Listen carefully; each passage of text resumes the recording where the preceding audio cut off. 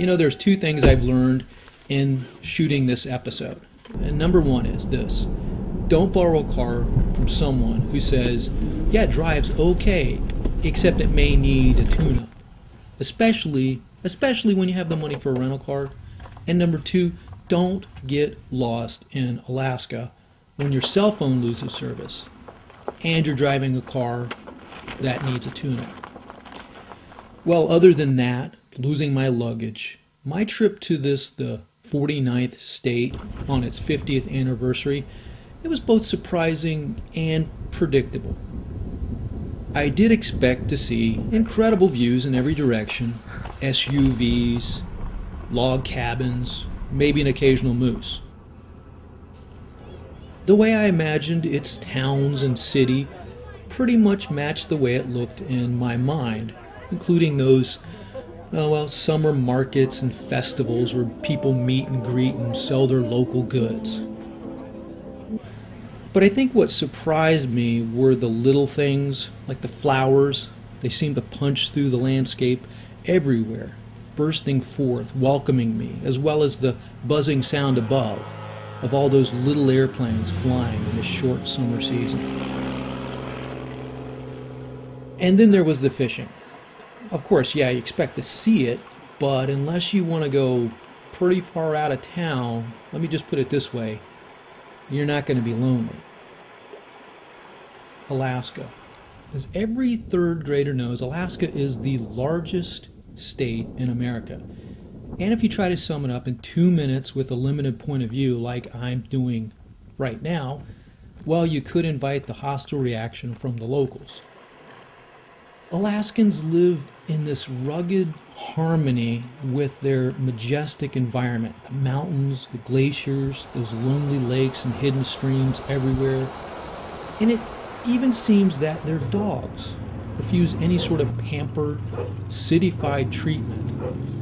Well, you could say at least most do. Hey, this is Greg. I'm looking a little rough because I am in the wilds of Alaska. Thanks for joining me today on The Dog Soup.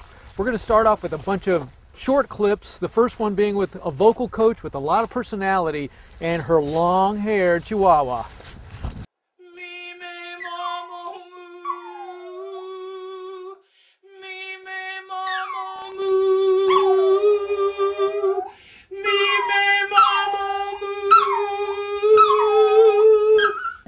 Bang! Now he started growling at the TV, and I went, what? It was Debbie Gibson with that round hat on. He doesn't like hats. Give me 5. Give me 5. His name is Don Juan DeMarco. So I thought he looked like Johnny Depp and Don Juan DeMarco.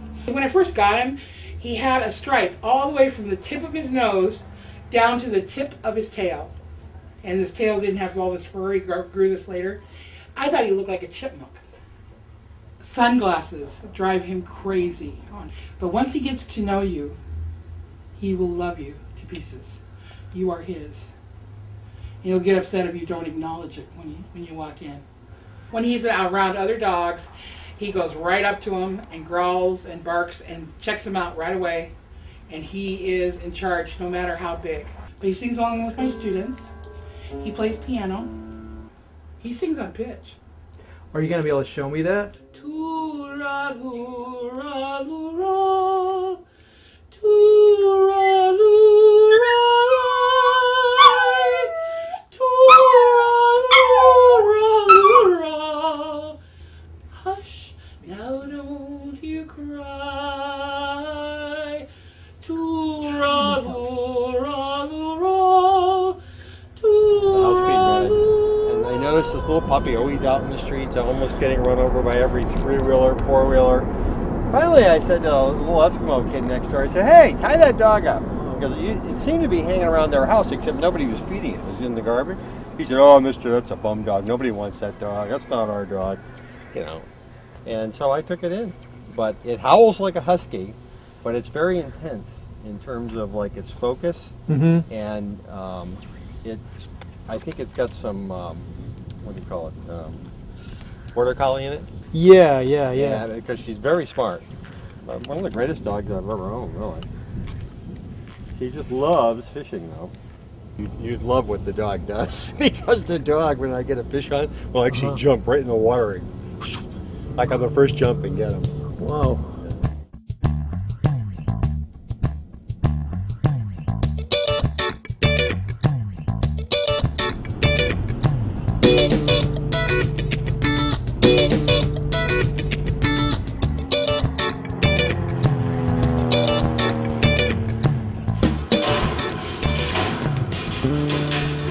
Big Lake resident Becca Charles was a dog musher at one point who owned 100 sled dogs. And I said, well, how did you choose your favorite out of all those?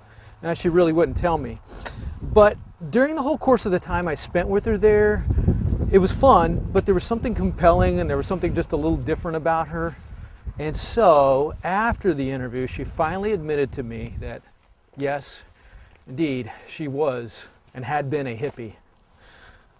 I'm originally from Massachusetts. And I moved up to Alaska about 5 years ago so that I could mush my sled dogs that I had in college, and ended up signing up for Iditarod, never completed it, retired from dog mushing, and now I just live with my boy Chuck in Crosby and my husband Randy. So I got him at 4 weeks, very young, and I raised him with another litter of puppies that we had.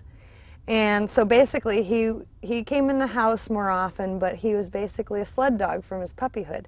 This is Crosby. He's just over a year old now. We got him around Thanksgiving of last year, and he's a boxer and kind of a wimp. Ended up coming up to Alaska on a whim, just wanted to come up and experience the real wilderness. Well, I lived on a glacier for one season with all my dogs, and that was a blast. So we got choppered up, we'd stay up for about a week, and then I'd go back down for a shower and, you know, some groceries and come back up. The dogs would stay up there all season.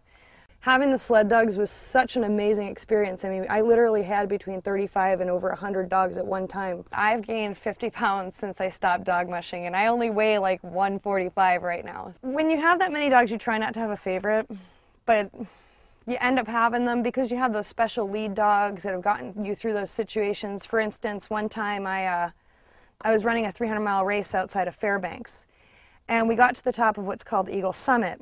And this is the year where you go down the steep side of Eagle Summit. When you're running sled dogs, they're not very controllable going downhill, and I lost my dog team, and they just went barreling down the hill without me. And I called whoa twice, and my lead dog, Candic, stopped the whole team on that downhill. Wow. And so she was definitely one of my favorites, I guess. I have to break down and say it. But typically you treat everybody equally. Like, none of the dogs gets better treatment than the other because they can see that. Those dogs are doing so much for you and you have to do so much for them. It would be such a waste to have to go out and scoop poop every day and feed them every day and never get any enjoyment from it. The bond that you make with those dogs is so far above and beyond any bond that you could ever make with pets, even with me and Chuck. I mean, we're best friends, but those sled dogs, you are literally putting your life in their paws. Okay. Ready? Okay. Up.